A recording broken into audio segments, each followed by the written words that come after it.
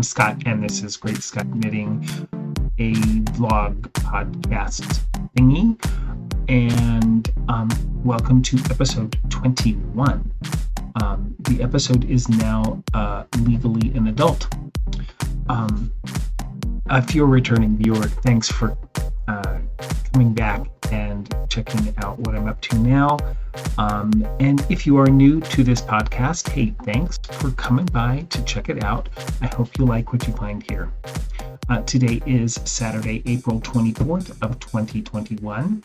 Here in Wichita, Kansas, it was a lovely, clear day of 70 degrees.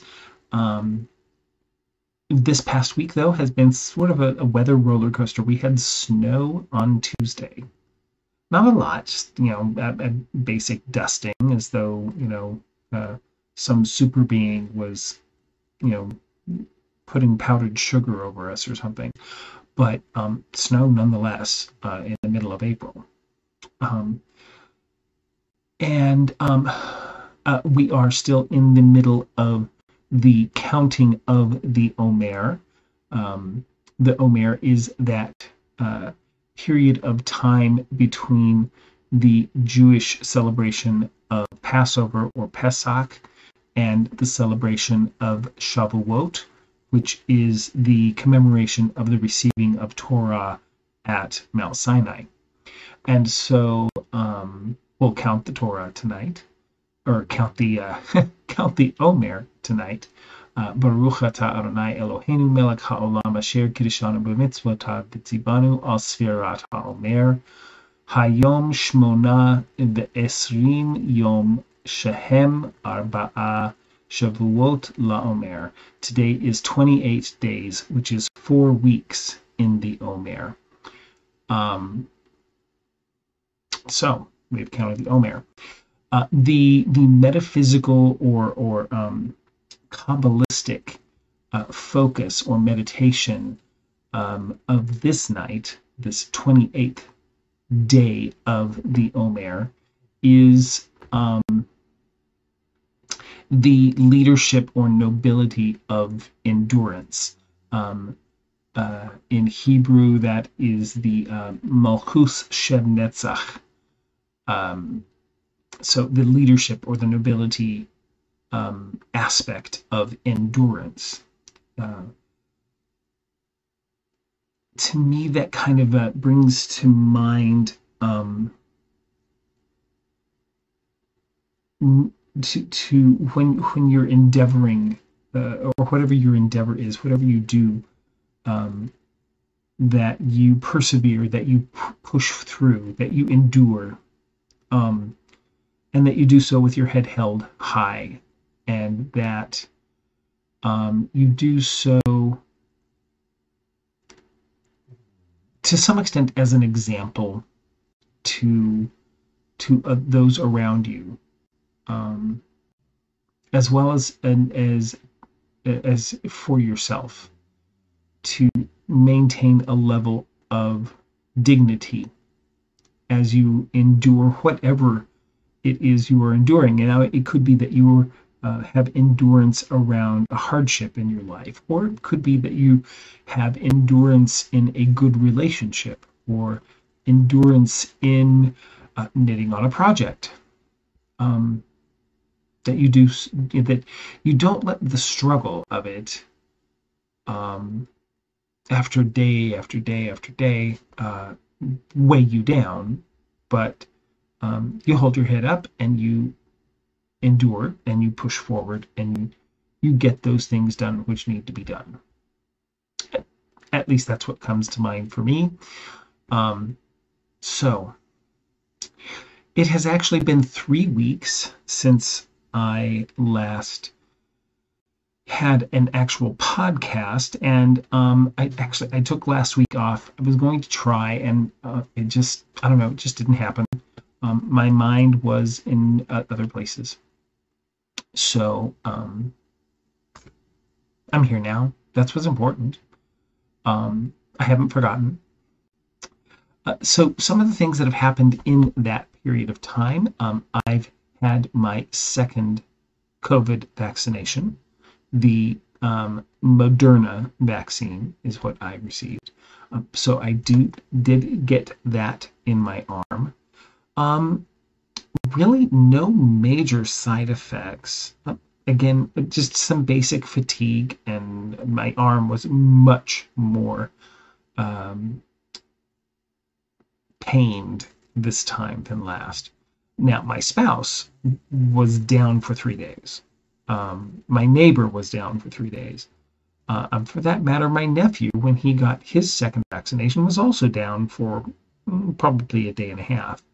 Um, I just didn't have that reaction. I don't know if it's because I was hydrated better, or I don't know, maybe I took aspirin at just the right moment. Or maybe it's just how my body reacts to vaccinations. I just didn't have a huge thing.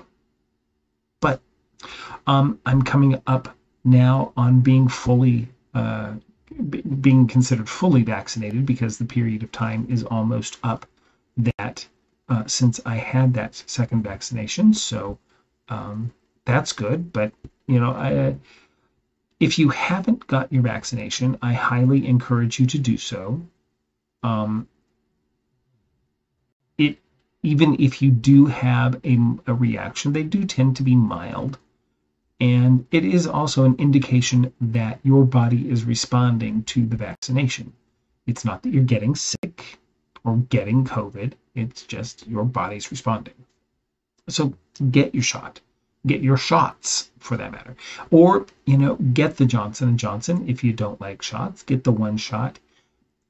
Yes, there have been some issues with that vaccination, but they are marginally the percentage of issues that caused them to pause was so minuscule that the pause was really out of a huge abundance of caution. So get your shots. If not for yourself, for those around you.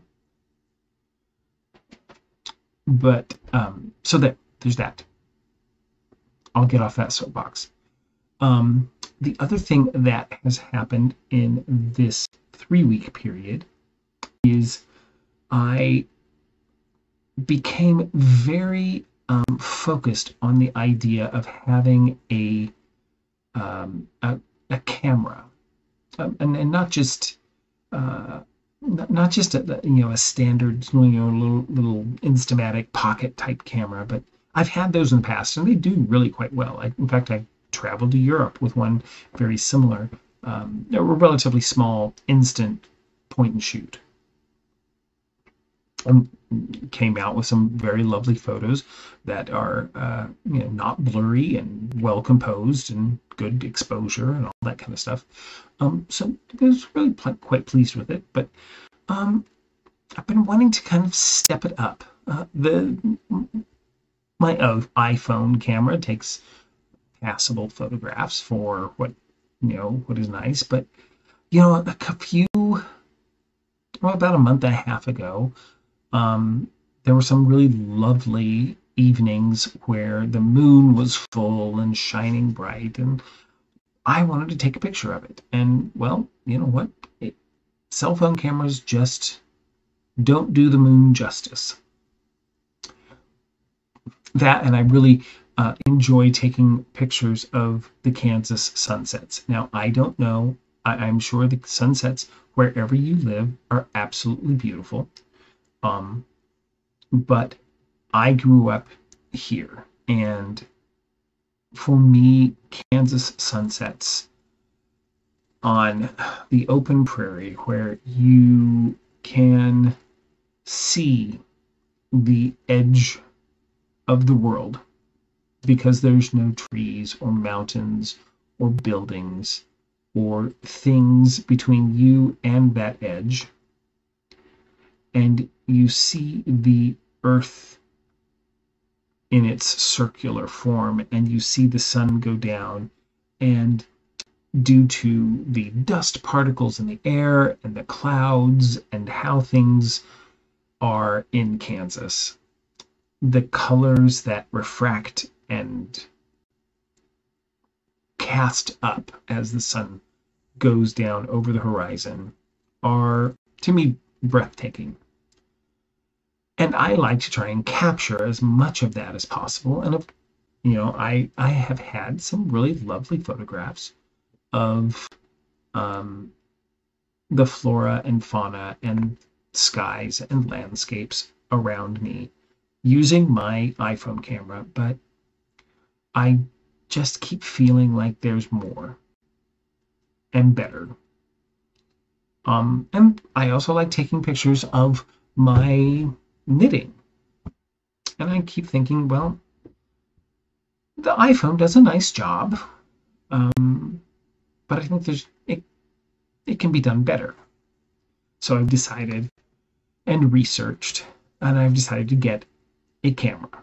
Well, I actually did my research, decided what type of camera I wanted, what I believed I am ready for at this point in my photographic skills, and so I have purchased a camera. I have purchased what is called a bridge camera. It is a point and shoot camera, but it is not your just standard pocket little Instamatic point and shoot. It is very much like and right now it's charging because I used it really all day. Here it is. It's very much like a DSLR or a digital professional camera.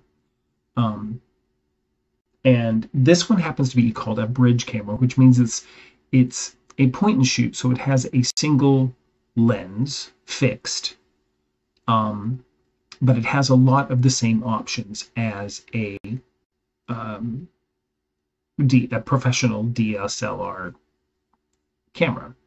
So that's kind of what I wanted. It was something that would be, I could easily pick up, grab it, take a quick snapshot, and have a really good picture. But also one that I could learn to compose photographs with, to create photographs, not just take photographs. So this is what I have chosen. It is a Kodak Pix Pro Astro Zoom 652. Now, for most professional photographs, Kodak doesn't even register as an option. Canon, Nikon, Sony, for that matter, tons of other well-known camera and photography companies are what most people get. But for the money, for me and my level of expertise, this is the camera I chose. Number one, it has a huge zoom lens. I can get up to 65 times of a zoom, of an optical zoom with this lens, which was astounding to me. I'll show you a couple of pictures later of the moon. I've never taken pictures of the moon so clearly and so fully and been so pleased. It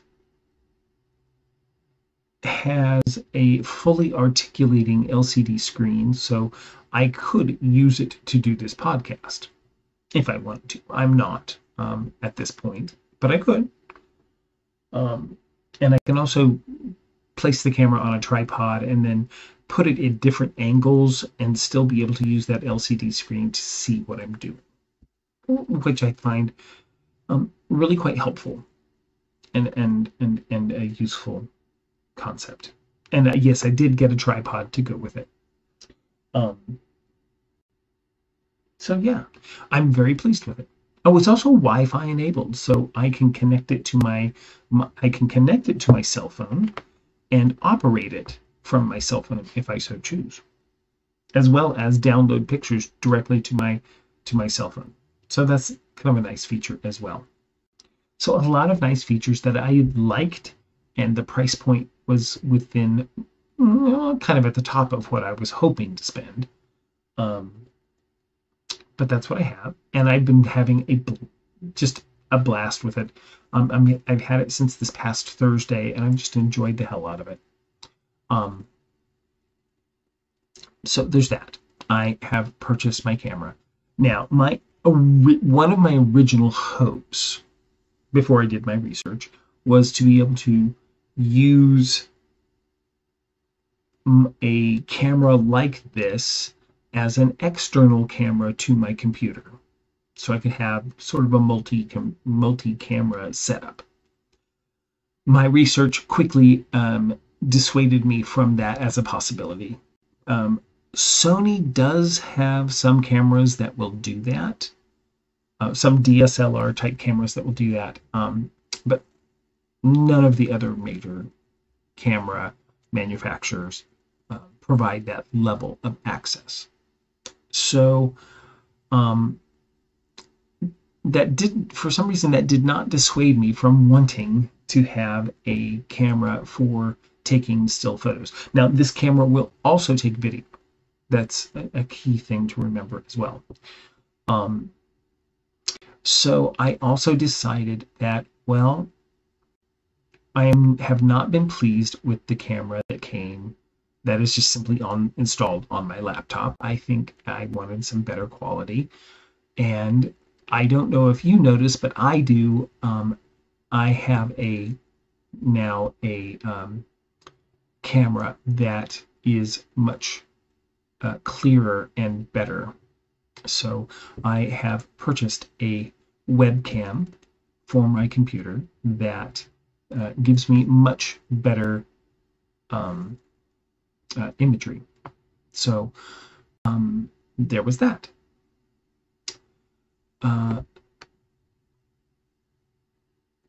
So I'm really quite pleased with all of these things. But this technically is not a digital photography and video podcast vlog thingy. This is actually a knitting podcast vlog thingy. And so I think really I should transition now to talking primarily about knitting.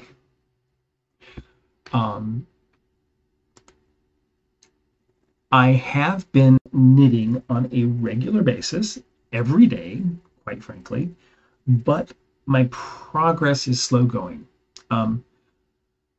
Work keeps me very busy, and home life is, of course, always busy, and spring is now coming along, and so more activities outside require some of my time, as well as just upkeep and maintenance of a home.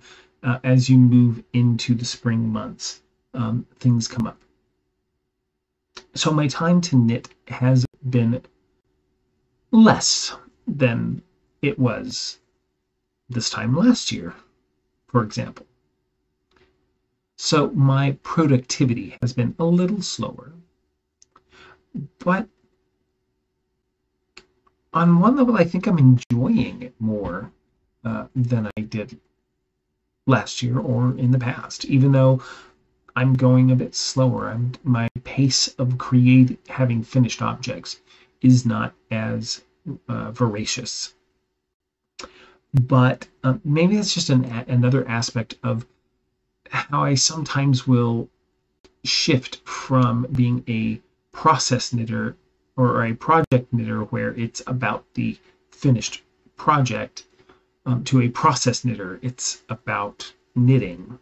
And I think right now I'm in a point in my knitting life where it's much more about just knitting and not worrying so much about getting the project done. I'm not on a deadline. It's not the holidays at this point. So I do have a finished object though. That being said, my April socks, not just the one, but both, have been completed. And I'm really pleased with these. I think they look really quite lovely.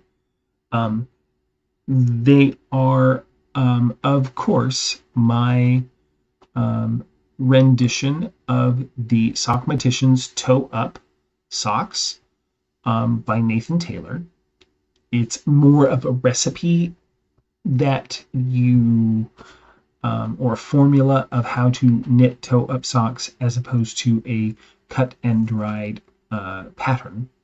But I highly recommend it. I don't know, that right there. I always get my angles wrong. Anyway, it's a great pattern, recipe thing. But here are my socks. Now, I did embellish these socks with a pattern, which is really quite just a simple knitting and purling pattern that I added to the top of the sock and onto the leg, just to give it a little bit more interest. The yarn I am using is a Knit Crate yarn from a couple months ago that I got. It is the Audine Wools alpaca sock in the colorway called Napoli. This is a 60% superwash merino wool, 20% alpaca, and 20% nylon.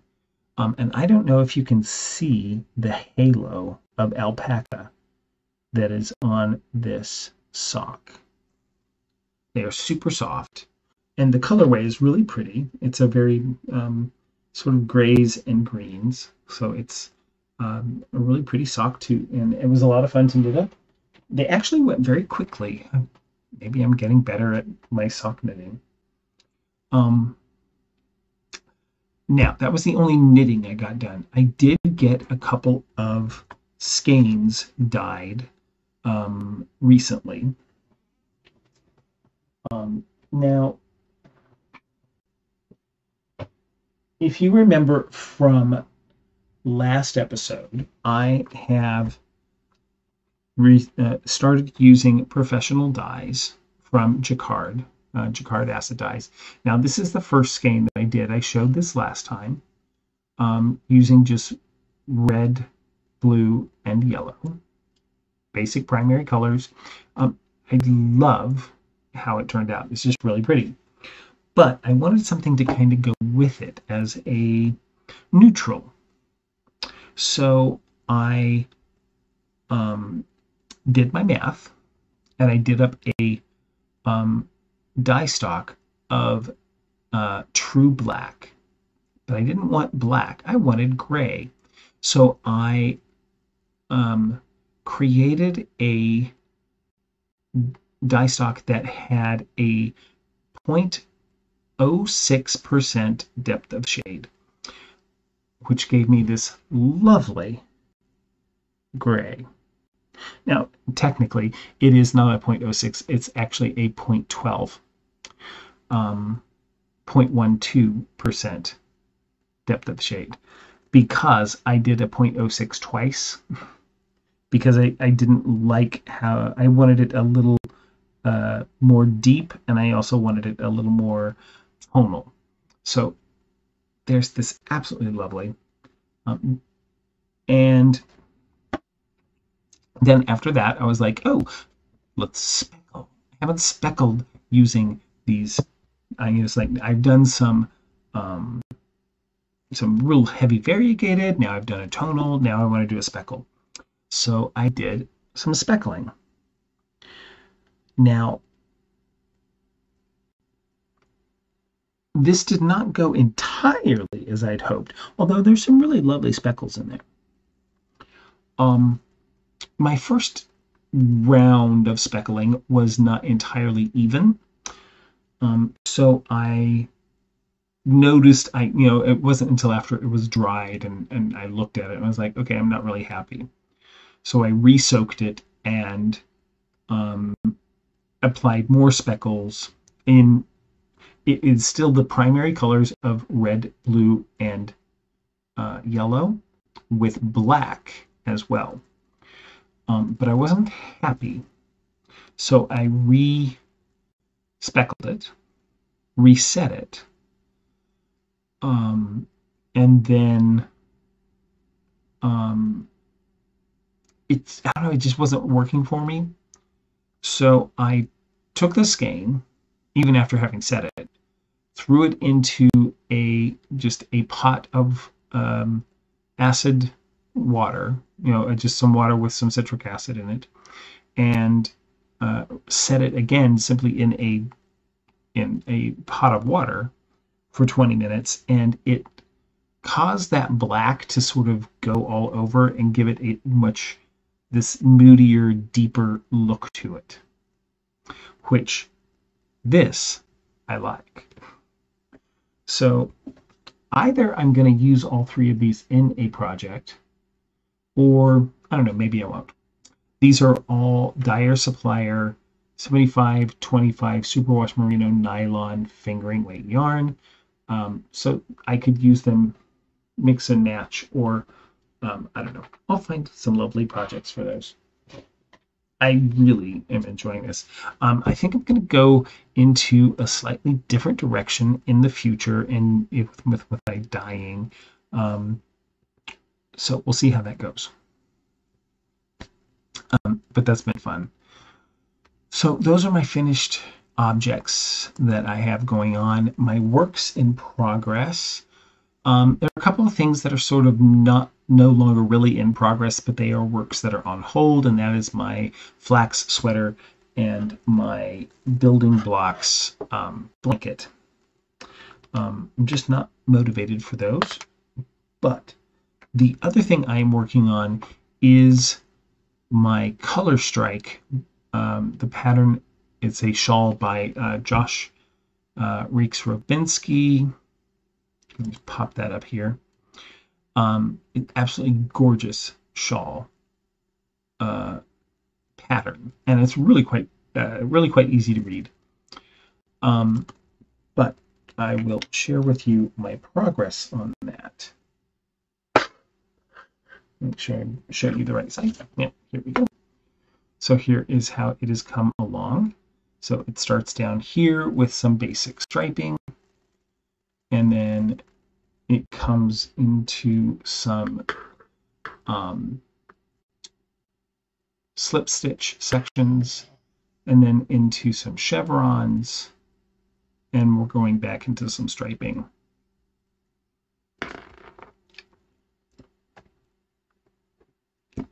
And the yarn I'm using is 316 Dye Studio.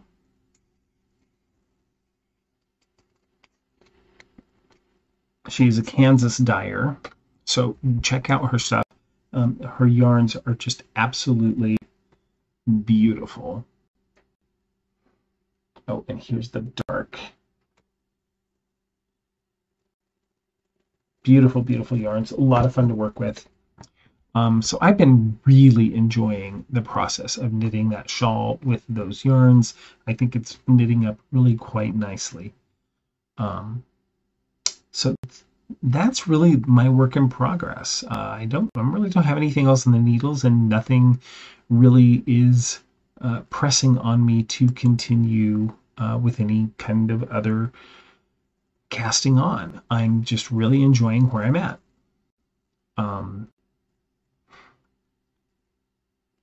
Yeah, so that's kind of where I'm at with my knitting.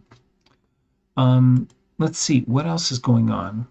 I've told you most of the other stuff, so I guess it's really, the hole that I've gone down with taking pictures.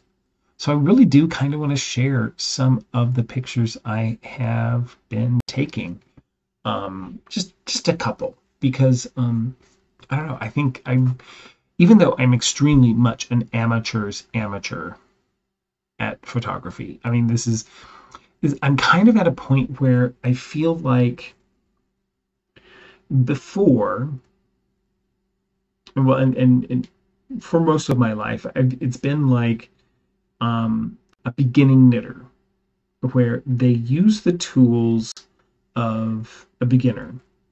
They use chunkier yarns, they use larger needles to learn the process. And I feel like I've been doing that a lot in terms of my photography. I've been using rudimentary tools and getting sort of to start the learning process, but never really advanced beyond that. Well, now I'm using some different tools. I'm moving up towards, I'm not using Chow Gu at this point, but I've certainly moved up to maybe Knitter's Pride in terms of my equipment, if only to try and create some kind of loose analogy in terms of using better equipment and getting better results as I progress in my photography skills, if indeed I have any. Really doesn't matter because I'm having fun, and that's the key. So yeah, so let me show you some of the things that I have been able to create so far.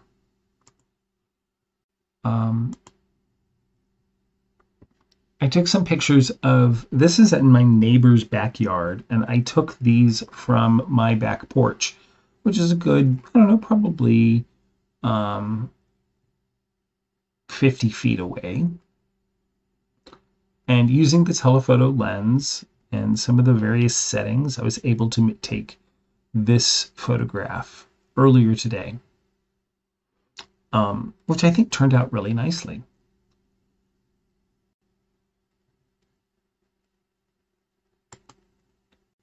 Went driving around and came across this mural, which I thought was really fun. And so I took a snap of that. And then there's this.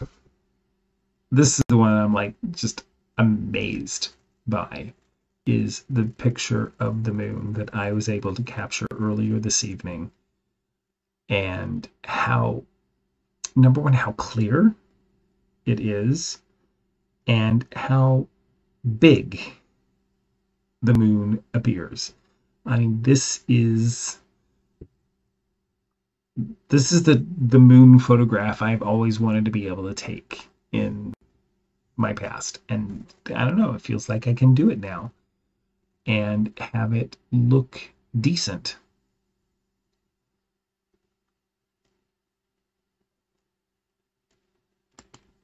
So that's kind of where I'm at.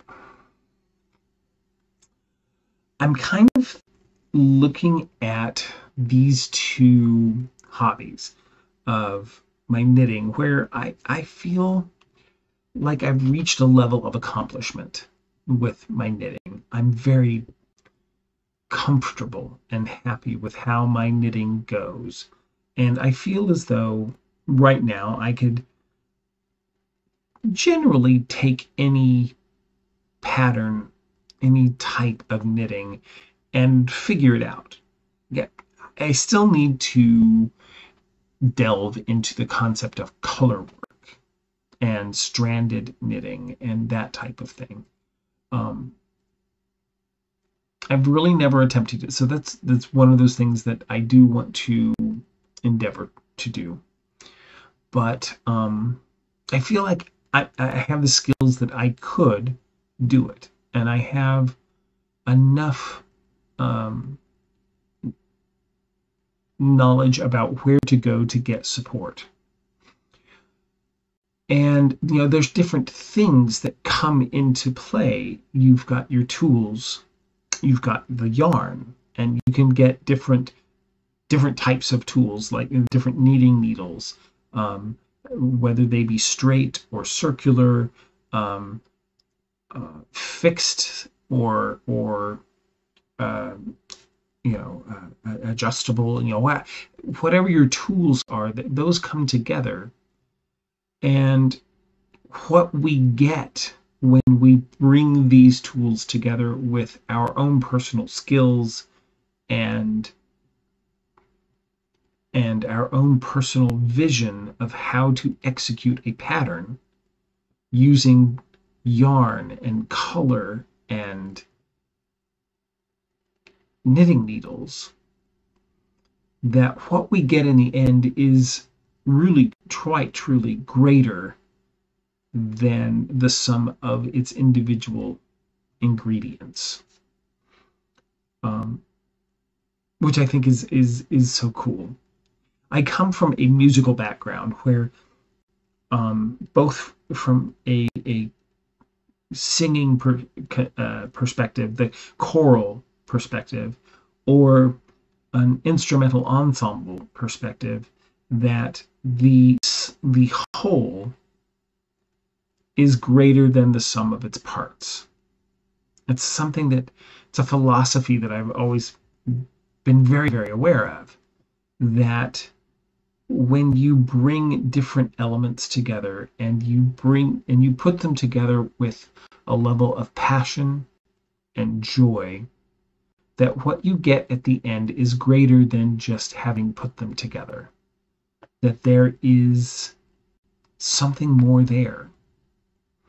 And I'm beginning to feel that a little bit of the same with photography, that you can take a picture, but when you start getting into the artistry of photography, you start to realize that there's a lot of ingredients that come into the creation of a really good photograph. That it's more than just pointing a camera at an object and pushing a button. That there is the idea of composition, lighting, and then the tool itself, being able to manipulate aperture, shutter speed, and exposure, and all these different things can come together to create a picture, not just take one.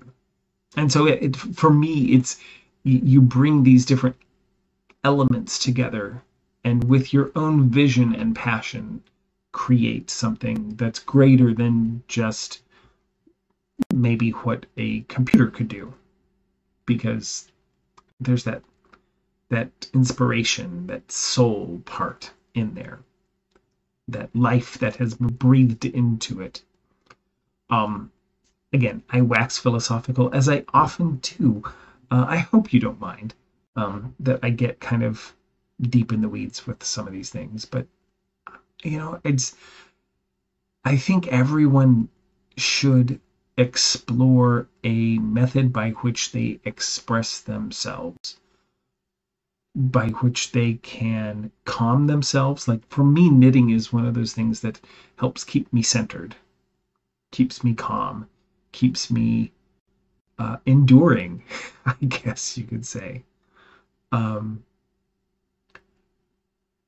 I think for me, photography is also going to be another one of those avenues, but it's an entirely different mode of expression.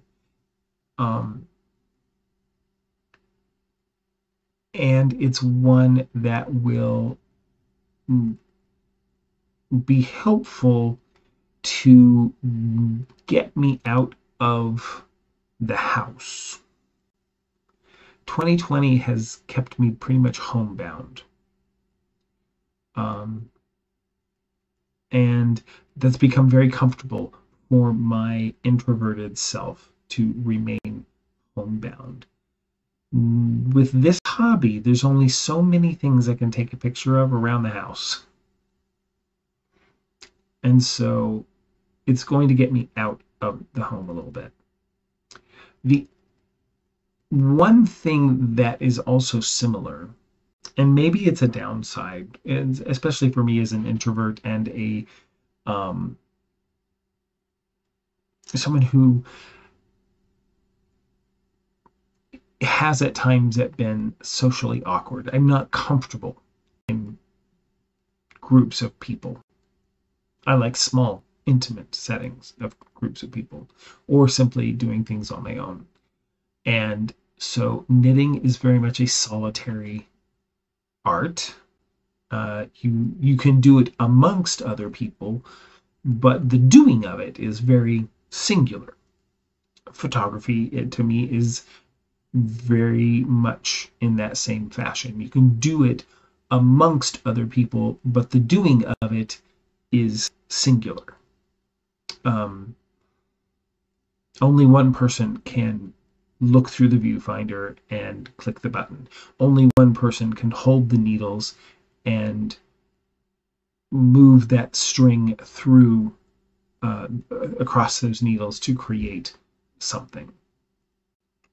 So, in a sense, these two have some strong similarities, even though it exercises some different muscles, and for me, some very different muscles. Now, also, I'm hoping that this foray into the visual arts of photography will also give me inspiration on dyeing yarn through, taking a picture of something that's colorful and interesting, and then translating those colors and maybe the feeling into a very abstract nature of color on fiber. I'm not giving up on my dyeing yarn. It's too much freaking fun. But now I have yet another hobby. I have knitting, I have purchasing yarn, I have dyeing yarn, I have purchasing of dye colors and bare yarn, and now I have photography. So will there be any money for food and housing and clothing? I do not know, but I'll have the yarn. I could make my own sweaters. No worries. I will always endure amongst all of the things that I now have as my crafts and artistic expressions. So, all right. So I've kind of used up enough of your time. Yes, precursor, foreshadowing. I'm bringing this episode to a close. So I hope you have enjoyed spending a little bit of time listening to me ramble about knitting and photography and getting your COVID shot and philosophizing about all of those things and how your passion, when applied to whatever it is you're passionate about, your endurance applied to those things, brings about something greater than just putting together string and pointing a camera or whatever it is that you craft yourself to do, that when you're in the mix of it, it's greater than just the putting it together. The whole is greater than the sum of its parts. So with that, thank you so much for being here today. You can find me out on the virtual world through Facebook. I have a page called GreatScott Knitting. On Instagram, I am GreatScott Knitting. In Ravelry, I am GreatScott KCMO. So feel free to hit me up on any of those places if you have questions, comments, or thoughts, or you can also add your comments down below right here on YouTube. Please like this video if you have enjoyed your time. It helps grow this channel, and other people get to see it as well. Subscribe if you do like what you see on this channel. Again, it helps me to attract other people who might be interested. And if you want to be notified of new content, click that little bell icon for that. All right, so thank you so much for being here. May you have peace in your home and the fullness of joy for all who dwell there. Goodbye.